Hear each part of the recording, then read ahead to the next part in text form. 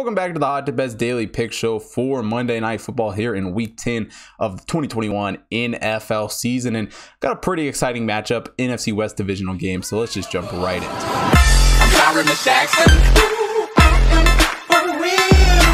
For tonight's game, got the LA Rams taking on the San Francisco 49ers.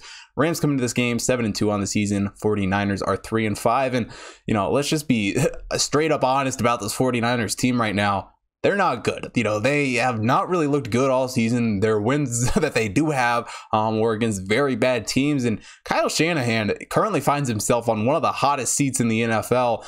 Maybe outside of Matt Nagy, who, let's be honest, why in the heck has he not been fired yet? But besides the point, it feels like Kyle Shanahan's time in San Francisco is very much nearing the end unless he can turn something around this season.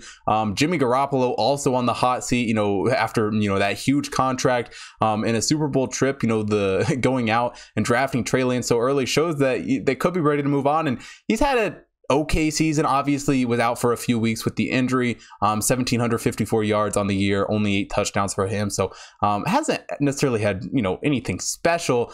George Kittle has been impressive though. He's a guy who has definitely come back better than ever. 328 yards on the season for him. But the real biggest highlight, and maybe the only highlight for this 49ers team on the offensive side of the ball, has been Deebo Samuel, who is currently slowed down a little bit because of his injury. He's caught 882 yards this season. Didn't really do a whole lot of anything last week against the Cardinals. And who knows exactly, how healthy he is, what he's going to look like against the Rams this week. Elijah Mitchell also stepping up in the run game, filling in for some guys there. So, this 49er team, don't get me wrong, they have a lot of injuries.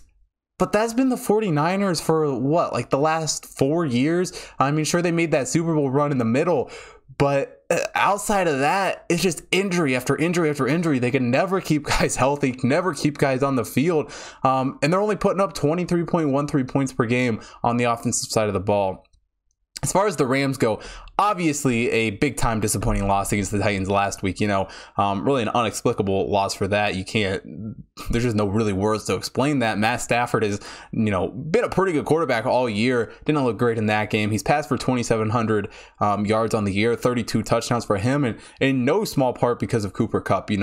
Cooper Kupp has been on absolute fire, already over 1,000 yards, 1,019 yards on the year for him. Van Jefferson, Robert Woods have also been pretty good targets. Tyler Higbee, also the #1 tight end option there. So, got one of the better wide receiver groups, at least on paper, in the National Football League at the moment. And Cooper Kupp has just been on fire with those guys.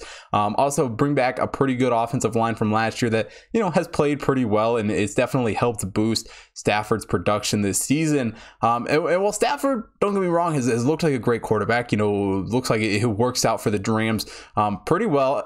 Goff still hasn't won a game with the Lions, so it's hard to argue that the Rams didn't win the trade.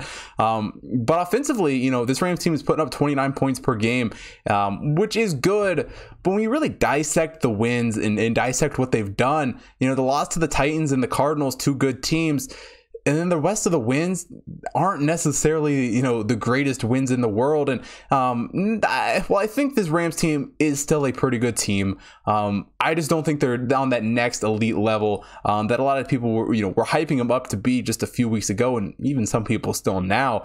The Rams are far away from what they were with that Super Bowl team. The defense is not what it once was. Granted, going out and trading for Von Miller is a huge step in the right direction. When you have Von Miller, Aaron Donald, Jalen Ramsey all on the defensive side of the ball, it's hard to say that you don't have a good defense. And I'm not saying the Rams don't have a good defense, because they do have a pretty good defense. They've only allowed 21.78 points per game this season, which, let's be honest, any team in the NFL is going to take that stat line. And the 49ers defense has not been good at all. Really, again, injuries have got the best of them, and they haven't played great. They are allowing 25.25 points per game on the defensive side of the ball. And when it really comes right down to it, the 49ers are not a good football team right now, even at home in this game against a Rams team who's coming off that loss. I think that loss to the Titans is really going to spark something under this Rams team. I mean, it's going to do one of two things. It's either going to spark something under this Rams team, or just show that they're not a great team overall. And personally, I think they are pretty good. And I think against a not great 49ers team, they'll rebound pretty well. it does come down to the fact, though, divisional games, no matter who it's against, are always going to be close. The home team, is always going to have some sort of an edge. And while I say that, I just don't like this 49ers team. I think they're going to get their absolute doors blown off by this Rams team. And I don't even think it's really going to be that close. I think this Rams team is going to be very hungry after that Titans loss and out to prove something. So give me the Rams -4 against the 49ers.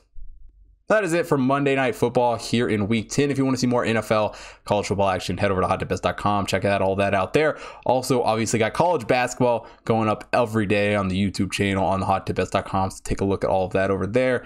Also, NBA, NHL picks from the computer model. So lots of stuff going on in the sports world right now. If you're not already following me at Hot Tip Bets Chris on Twitter and Instagram, make sure you follow me there so you don't miss out on any future content, as well as on the Bet Stamp app, where you can get early access to all of the picks right before I record each episode here for YouTube.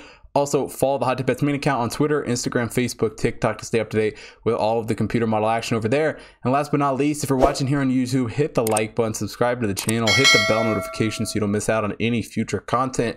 And most importantly, drop a comment down below. Let me know who you guys are betting on for Monday Night Football. And thanks for watching today's episode. I will see you guys tomorrow.